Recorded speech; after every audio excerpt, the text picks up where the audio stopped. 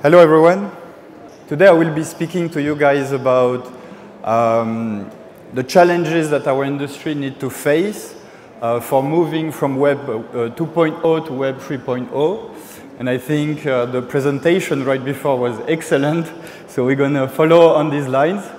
So I'm going to be a bit looking at the disruption between our markets. Another word for this speech is the clash of the titans.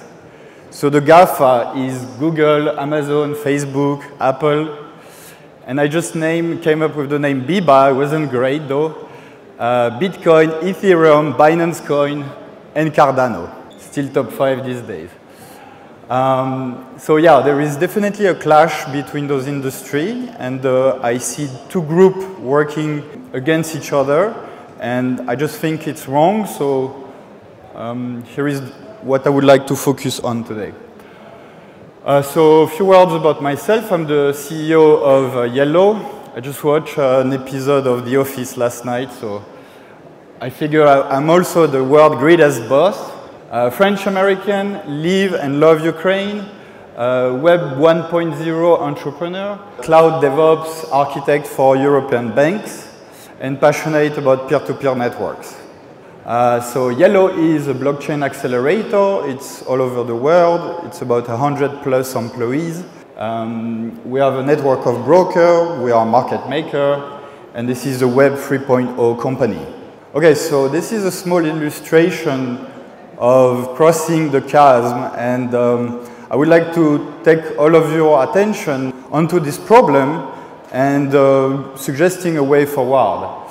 So we all been through there, the Web 1.0, the Web 2.0, and here I'm drawing the chasm, and this is where we are right now. We are the little gopher trying to figure out how we're going to go from this point to the Web 3.0. So the Web 3.0, I'm definitely referring to Ethereum smart contract, but these are practically unusable for mainstream industry, and they are not reality yet. So let's go a bit through the history of internet. So the internet started through ISP connecting us together. This is my first modem, almost. Over there on the picture, you're going to see what the servers we were running and visiting websites were running on. So that's our cloud infrastructure. ICQ, Netscape, great projects, great companies. We love them. So we had the bubble of the .com and then the crash of the .com. But this period is about reaching people, users, and bring them online. And that was the first era of internet. And this is still today our foundation. Like we are using pretty much the same network, the same IP system, and we are building upon this. So came Web 2.0. So this is the web we live in, and I would say one of the significant events was the broadband internet. Of course, the apparition of the GAFA, so mainly Facebook, really changed everything out there, and YouTube, I should say. We moved from these servers into professional data centers and elastic cloud computing. I can really tell that it was a challenge for the industry to explain people that cloud infrastructure was going to be the future of internet. And now this cloud infrastructure did scale the internet to billions of users, and we have billions of websites, let's say millions. So when Google acquired YouTube, he said this is the next step in the evolution of the internet. And I think this is where we are. We are again at the next step of the evolution of the internet. We're getting closer to this event. The Web 3.0 is right at the doorstep. So what did the Web 2.0 achieve? It did achieve web scaling. We came from a little community of internet users to a mass market. So NASDAQ top 100 companies, being a total of $15 trillion, is definitely a good representation of this mass market. This is a giant economy and lots of consumers using it. So here we are. So crypto has done some achievement. Bitcoin is not really a new technology anymore. We've done 10,000 other cryptocurrencies. Maybe this is an achievement. I think having Coinbase being a $80 billion NASDAQ listed company is also an achievement. And we see 2.5 trillion on the coin market cap. So this is the beginning of something. We can definitely notice it. Though we're facing major cross-chain issue, plenty of us are working on these issues. It feels when you use the blockchain every day that this is a pain point of our infrastructure. So the infrastructure is chaotic at this stage. You're going to be on Polymatic, you're going to be on side chains, Binance chains, whatever. So there is no major mass adoptions, and there is no global consensus of how we're going to use crypto or blockchain for the mass market. So we're not there yet. We're not there yet on Web 3.0, but don't we wish all to be, don't we wish all to have this mass market adoption? You know, this is why we are doing those conferences. So I've been giving a lot of thoughts. I've been working on some research these days, and so here I'm suggesting a way forward. So the way I see it is that first we need to keep going, building the infrastructure.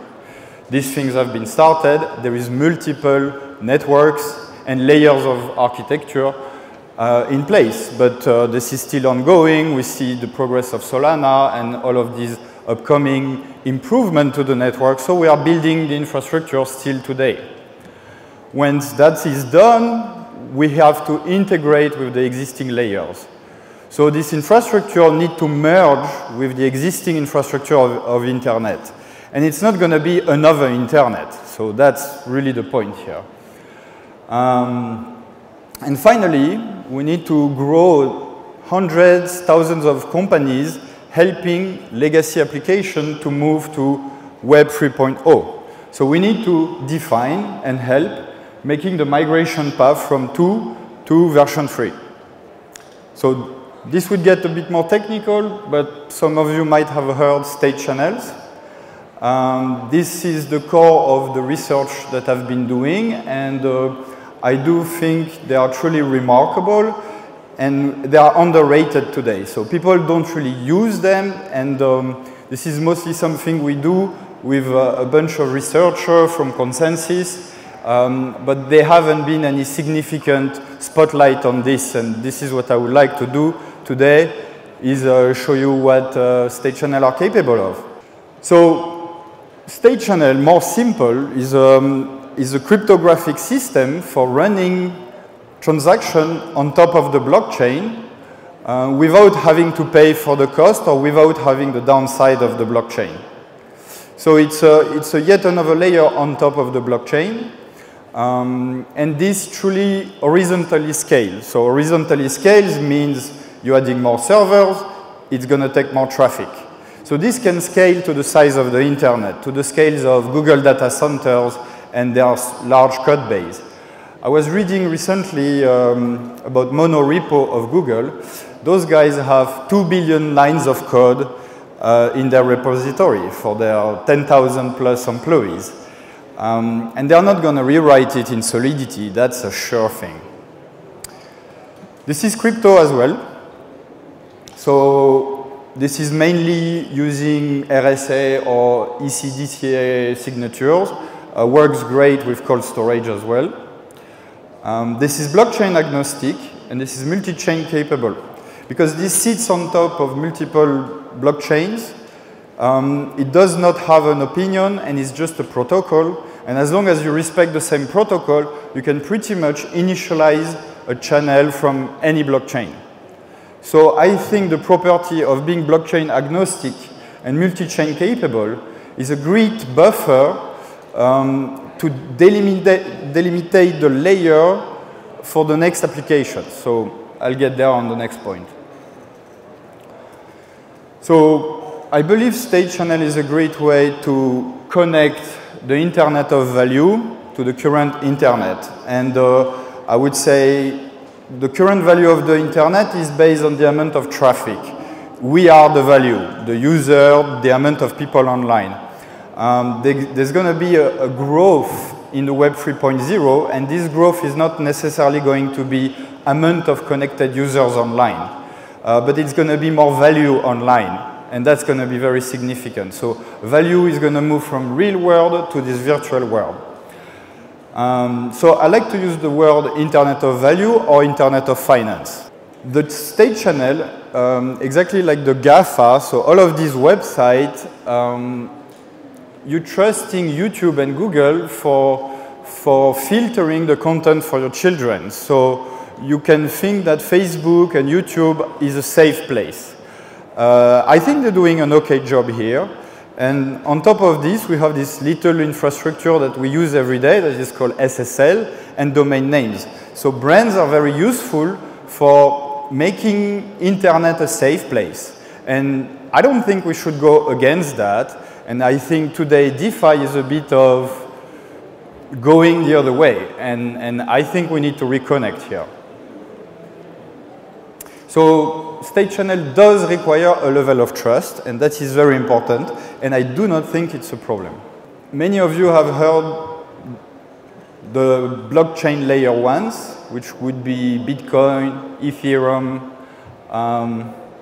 Binance Smart Chain, Cardano, and we often call them layer one, but that would be the case if we are actually rebuilding another internet on the side on top of this layer one. And so I think we should stop using this term, and I think we should forget about saying this is layer one, because now we need to think of this layer within the internet layers. So on the left side, I made you a simplified representation of the ISO network layers. Physical layers, network layers, these are the data centers, the cable, the internet provider every one of you are using. Transport layers, protocol layers, pretty much HTTP bringing you to Amazon.com. And finally, the application. Well, the application is TikTok, Amazon.com, Facebook, the place you trust, the place you're consuming online. Those applications are not going anywhere because they are billion-dollar businesses. So we have to deal with them. And I do not really think that blockchain is going to come up with an alternative to Airbnb that's going to take over Airbnb and changes everything. I think Airbnb is a service company and they're doing a good job. So they have to move toward the blockchain. So then we have this less clear layers for the blockchain, having the blockchain layer, the sidechain layer because of the scaling issues, smart contract layer, nicest one, the Web 3.0, and here I'm adding the state channel. I don't think anybody is layering the state channel on top of this, but I think this is where it should be, because these state channels are protocol layer and they stand right before the application. So to give you an example, if you want to be doing an online casino, this is where you should connect. Your 888.com is going to be the application, and the state channel is going to have a poker protocol that makes the rules of the game between the poker player. And this is scalable and extremely cheap to maintain on the blockchain. You don't need a transaction for every turn of the game. Here is the answer. I think there is an industry problem. There is the chasm between Web 2.0 and Web 3.0. Bitcoin has been around for more than 10 years. And well, I'm getting impatient and eager to be on the next stage, this Web 3.0. But things are not moving really fast here. And I do believe that state channel is a solution to bridge us toward the Web 3.0. I don't think I'm alone. I'm working with Consensus and have been purchasing a lot of companies doing research and development on state channel. Those things are a bit difficult to comprehend and understand because it's not only about micropayment, these are protocols. And so yeah, I gave you some key takeaways. State channel is actually a very easy way to move web application to the blockchain without necessarily rewriting your web application into a distributed application. You don't need to understand Solidity or all of these things. You keep your protocol and you're fine. So we can move billions of dollars of legacy assets to the blockchain and get the benefit of micropayment and this trusted environment. The Internet of Trust. Well, I don't think we should oppose the Web 2.0 trust with the trustless environment that is blockchain. I don't think it's incompatible. And I do think that if you want to bring Google or Amazon on the blockchain, it's not about accepting Bitcoin. It's about giving them a business model on this new web. And I think State Channel requires trust, and so they value their brands, and they have a reason to be there. And so last point is that you get all of the benefit of the blockchain without the downsides. And today, scaling the blockchain is going to take a very long time. And I think we should get started with migrating the web to Web 3.0. And there is an interesting solution here. And